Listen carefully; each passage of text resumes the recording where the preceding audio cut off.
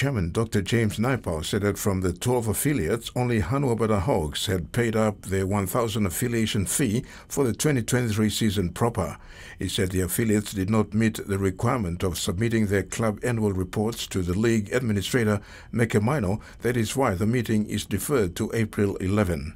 Dr Naipao again reminded all these are requirements: club affiliation and annual reports, including player registration of 50 kina each for the season proper, as recognized as registered players to PNG Rugby Football League sanctioned competition. The chairman said this is uncalled for and challenged all club executives to step up in managing the affairs of the clubs.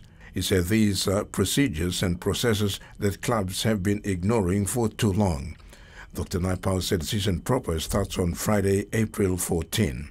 He said this year they will maintain the A grade, under 20 and women's in the competition.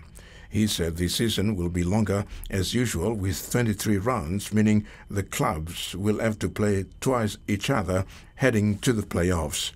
He said it's going to be a longer season and challenged the club's executives and players to be prepared. The 14 clubs are Hanwabata Hawks, Coney Tigers, Paga Panthers, Magani the Pioneers of PRL, including Gulf West, Tarangau, Royals, Ohola Flies, Coney Storms, Butterflies, Double Warriors and Defence, while Brothers and Souths banned for 5 years return in 2027.